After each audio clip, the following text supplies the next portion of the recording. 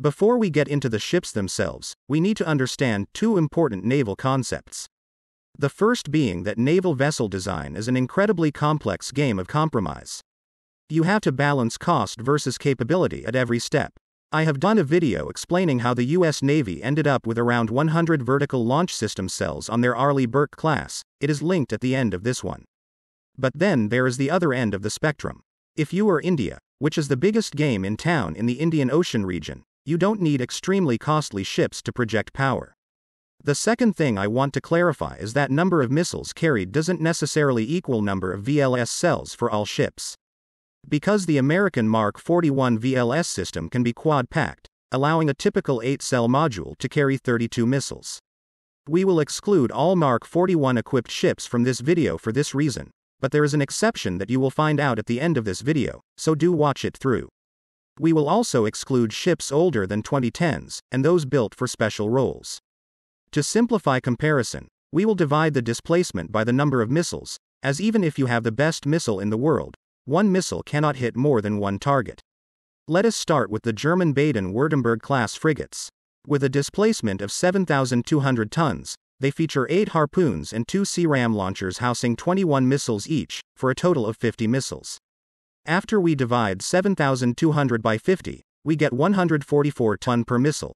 This frigate is only 200 tons lighter than the next entry in the series, which also features the second best anti-ship missile and an excellent air defense system. The next entry in terms of armament and sensors is considered as one of the best destroyers in service today. This frigate, however, has just 8 harpoons and CRAMs, which has a 9-kilometer range for air defense for similar displacement.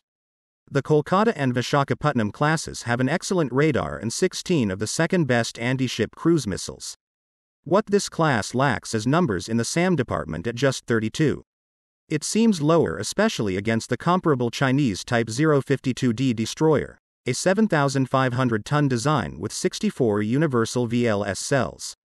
For comparison, these Indian ships feature just 48 missiles and their ton-per-missile rating is 154.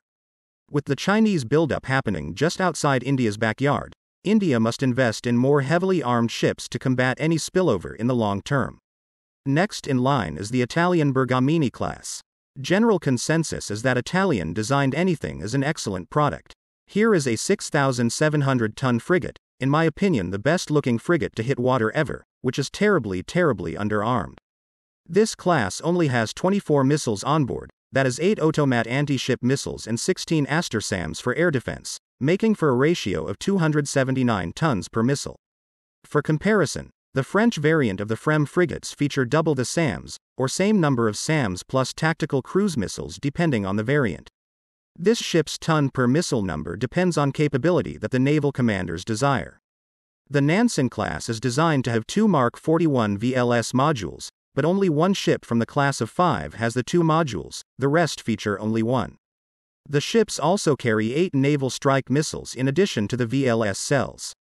Thanks to Mark 41 modules, they can quad-pack Sea Sparrow SAMs, that is a total of 32 or 64 SAMs.